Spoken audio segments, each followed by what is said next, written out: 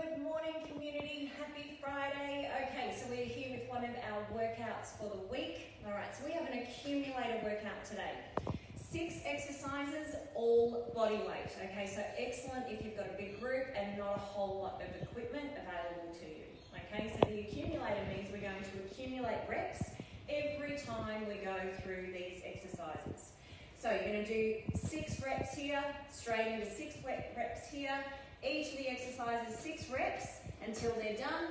Then they go back and they repeat. They add 3 reps, so down to 9, all through the 6 exercises. Then they go to 12 reps, all through the 6 exercises. Okay, so we get the idea. We're adding 3 on every time we go back through. Okay, now give your people a benchmark. Okay, so those really fit people, go up and have a quiet word to them and say, you're going to get to 21. All right? And then the people who aren't quite as able, give them something to strive for. Okay, so ideally don't say to the group, all of them, right, you're all going to get to 21. Make sure you make it really personal so that everybody feels successful. So the exercises that we got on here, you can change them up if you like. I have done squat to lateral jumps. Okay, so 1, 2, 3, all the way to 6, first time round, then moving straight into the curtsy lunges. So obviously looking after that technique, watching them, each rep counts as 1 rep. I then have side to side push-ups. I've mucked those up, I've done it around the other way, doesn't matter. Press out, 1, 2, all the way to 6. After that, on their back, hip thrusts, heels in close to the back side, 6 reps.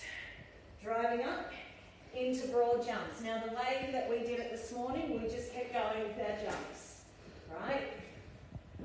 Forward and back, working with the space that we have. 5th exercise, side rotation planks. Every reach is 1 rep and then bear crawls. So what we did was 4 walks forward, 4 works back. That's 2 reps, all the way to 6. And then we go back to the start. So setting your timer for 20 minutes until they get as high as they can in the reps. Now, it may get a bit boring. It is a hard workout, so what I do is I throw in coach calls. So I might go and tap somebody on the shoulder and say, right, go and do 5 burpees.